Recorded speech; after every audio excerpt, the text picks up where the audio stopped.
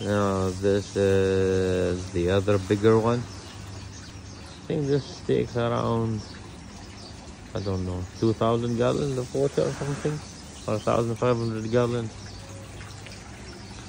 Again, I've got a skimmer setup roaming around. A bit of a shabby waterfall.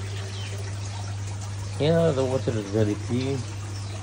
Parameters are fine. I've got the Nexus 220 over here.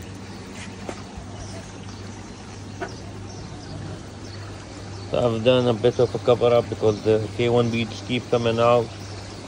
So this way it doesn't completely stop, but it stops. And then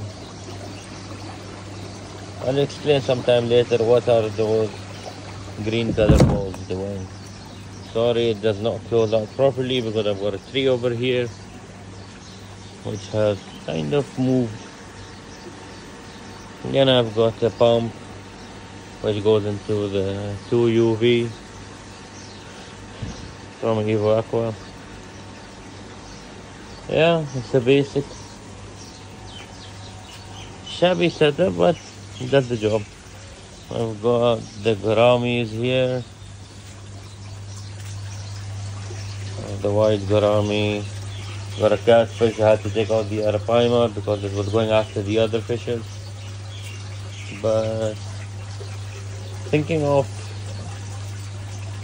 changing the whole fish setup, get some setup over here. I'll take out all the gouramis and everything. I'll put them in here. Get some other and use this as a koi pond, something of a grow out kind of a pond. Let's see if the setup is there. Nothing very expensive, as you can see, but hey, it keeps the fish happy.